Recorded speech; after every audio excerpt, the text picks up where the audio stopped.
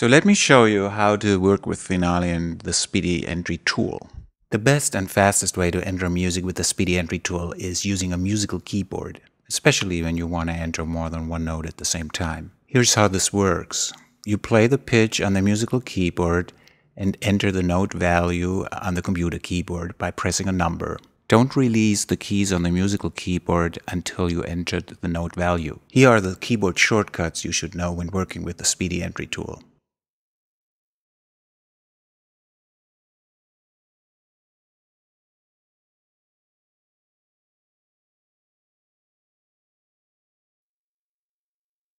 The first thing I like to do is zoom in. Shift, Command, click and drag around the area I want to work with. Here we go. So I'm going to select the Speedy Entry Tool and click in the bar where I want to start putting music in. Okay. First, I have to give Finale an idea of the pitch. So I'm going to use my musical keyboard. And then I have to give the note value. 5 in this case. Finale put in a rest because it couldn't identify my keyboard as the input device. So I'm going to go to MIDI audio, device setup, MIDI internal speaker setup, and select my connection, in this case USB. Now I already put the rest in, so I can play the note and press enter on the number block, and then it will convert it into that note. Now I need the dot, move to the right, the arrow key. So now I play the next note. That would be the G, and press 4 for 8th note, F, 4 for 8th note, E, 4 for 8th note. Now I have to put in a rest. I press 3 for 16th note. I play D, press 3, and I play the C and press 4. For some of you, a Finale might jump to the next measure. The reason for that is in the Speedy menu, you can uncheck or check jump to next measure. I like to keep this unchecked because, like in this instance, I'm not done yet in this measure because I need to add a tie to the last note. I do this by pressing the equal sign on the number block.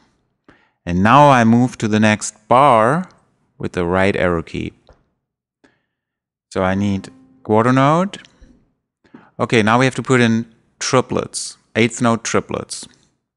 First I have to tell Finale we want triplets, so I press Option 3 for triplet.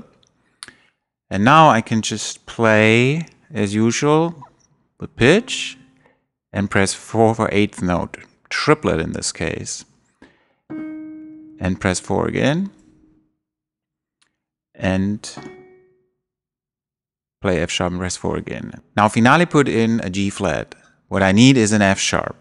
I can change that by pressing 9. Now we need 6 tuplets, 16th notes.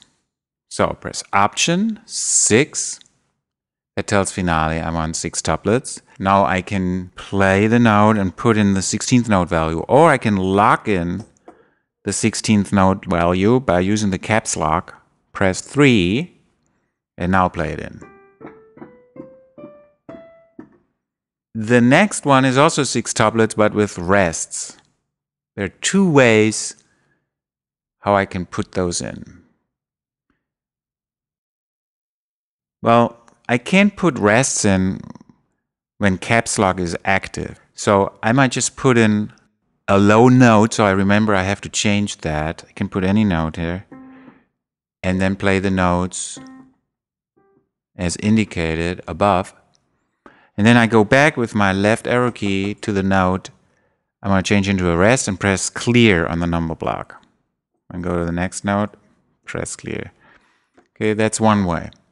Or get rid of the caps lock, Option 6 to make sure I have 6 tuplets. And now when I press 3, Finale will put in a 16th 6 tuplet rest. And then I can play the note on the keyboard and press 3 again, and so forth, yeah? Okay, move to the next bar. Put this in.